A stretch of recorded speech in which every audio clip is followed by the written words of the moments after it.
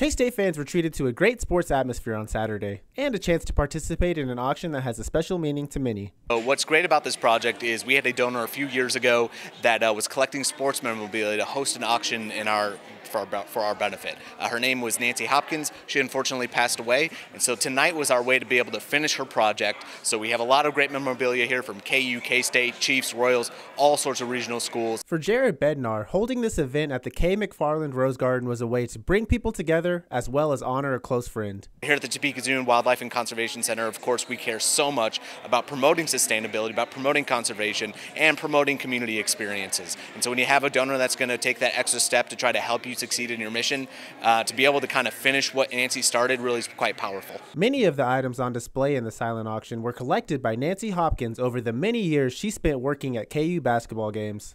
Well, of course, there's a lot of KU stuff, and she did it personally while she was the shot clock keeper. She passed unexpectedly 2 years ago, but she would get the basketballs and then get them signed. We have a lot of different items that she would go after. For those involved in Saturday's event, it was a great opportunity to give back. It's a community effort, and when Kay McFarland gave her estate to the Topeka Zoo, it was a community effort to bring people together, and this is one good way to do it. Many in attendance put rivalries aside for the day and rooted for the local team. We have daughters that graduated KU, a son that graduated K-State. We had a son that went to Emporia State.